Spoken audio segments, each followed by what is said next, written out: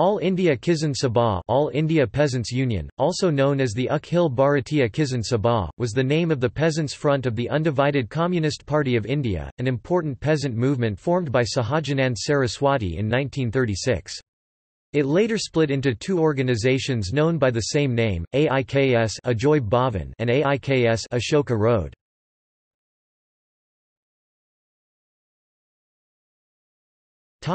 History.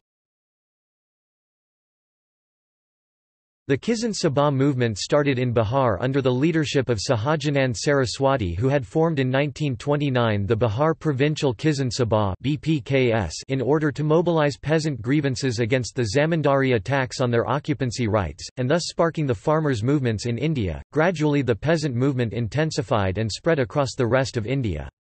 The formation of Congress Socialist Party (CSP) in 1934 helped the Communists to work together with the Indian National Congress, however temporarily. Then in April 1935, noted peasant leaders N. G. Ranga and E. M. S. Namboodiripad, then Secretary and Joint Secretary respectively of South Indian Federation of Peasants and Agricultural Labour, suggested the formation of an All India Farmers' Body, and soon all these radical developments culminated in the formation of the All India Kisan Sabha (AIKS) at the Lucknow session of the Indian National Congress on the 11th of April 1936, with Saraswati elected as its first president, and it involved people such as Ranga, Namboodiripad, Karyanand Sharma, Yamuna Karji, Yadunandan Sharma, Rahul Sankrityayan, P. Sundaraya, Ram Manohar Lohia, Jayaprakash Narayan, Acharya Narendra Dev and Bankim Mukherjee.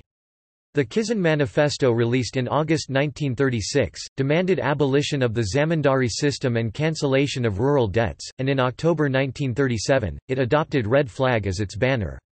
Soon, its leaders became increasingly distant with Congress, and repeatedly came in confrontation with Congress governments, in Bihar and United Province. In the subsequent years, the movement was increasingly dominated by socialists and communists as it moved away from the Congress. By 1938, Haripura session of the Congress, under the presidency of Netaji Subhas Chandra Bose, the rift became evident, and by May 1942, the Communist Party of India, which was finally legalized by then government in July 1942, had taken over AIKS, all across India including Bengal, where its membership grew considerably. It took on the Communist Party's line of People's War, and stayed away from the Quit India movement, which started in August 1942, though this also meant its losing its popular base.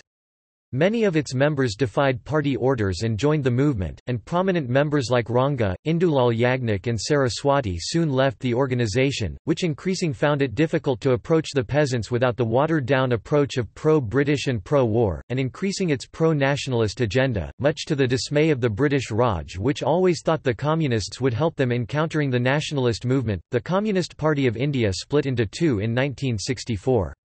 Following this, so too did the All India Kisan Sabha, with each faction affiliated to the splinters.